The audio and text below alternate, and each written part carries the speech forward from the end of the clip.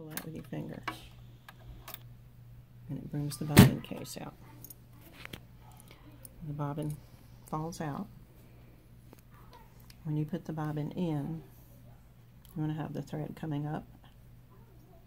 You put it in, and it slides through this little hole right here.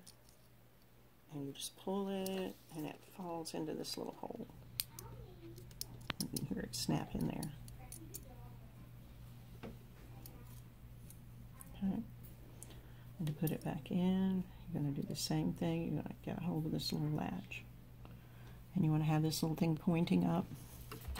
And you can see that there's a little place for that little pointy place right up the top. And so you just put it in like that.